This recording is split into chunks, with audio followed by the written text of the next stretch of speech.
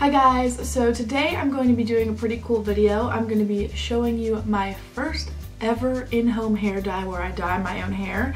I have never really bothered to dye my own hair because I always feel like I would screw it up. So I heard about this company eSalon recently through my friend Sarah's video. I'll link it below, and she included a 50% off link, which I'm also going to put below because it saved me a lot of money, and I just thought the idea was really cool. And I recently got my hair cut super short, and I was kind of like, I don't really want to spend like $100 to like get somebody to dye my hair for me when I could just do this myself because I have like 3 hairs on my head. So a little bit about the brand eSalon. They're a custom hair color company, kind of like a subscription box but for your hair, and it's not necessarily monthly, it's whenever you want to get your hair dyed again and they'll send it to you, and it costs $19.95 every time you purchase it. But for the first time, since I had the 50% off code, it cost me about $15.95 with shipping, so that's a really great deal for custom hair color. Basically, you get to choose your hair color from, you know, telling them what your natural hair is to the kind of color that you want. They have a lot of choices. You can submit a picture of your hair, and the stylists there will just kind of custom mix and choose what will look best for you. If you want to cover your grays, which is what I wanted to do, then you'll use a more permanent hair color than a semi-permanent. And I just think that it's done really well and very thoroughly. You can even send a current recent picture of your hair to them to kind of help analyze your hair length and stuff like that. So whenever I received the box in the mail, which I honestly got within like 2 days, but it definitely helps that I live in the same city that they're based in, which is LA. So I got this box and it had a couple of different bottles. It had the developers and a hair dye and a hair gloss. So the hair dye was for my, roots, for my grays, and the hair gloss was for my ends. But because my hair is so short, I didn't have to use the entire bottles. So it was kind of a learning experience for me, and trial and error to decide and when to stop putting more and more hair dye into my hair. And overall the process was pretty easy. They have you section your hair, which for me wasn't really helpful. I kind of just went to town on my hair and it turned out fine. So it's not the cleanest, but it did do the job, and I think it looks good, and all my grays are covered, and that's pretty much exactly what I wanted. It's definitely basically the same hair color that I already have, but a little bit darker, and it's kind of golden in the sunlight.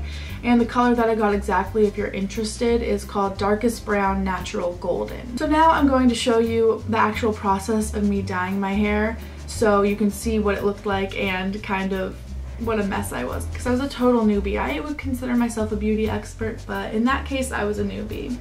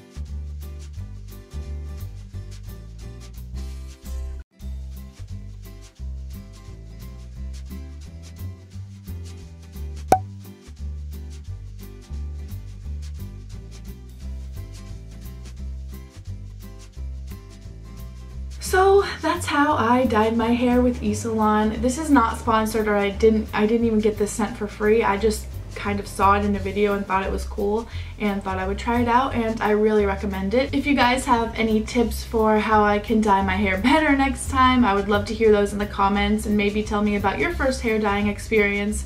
Or if you haven't dyed your hair, what color would you dye it? So I hope you guys enjoyed seeing me dye my hair for the first time. Don't forget to subscribe if you're new to my channel, and I'll see you guys next Friday for my next video. Bye!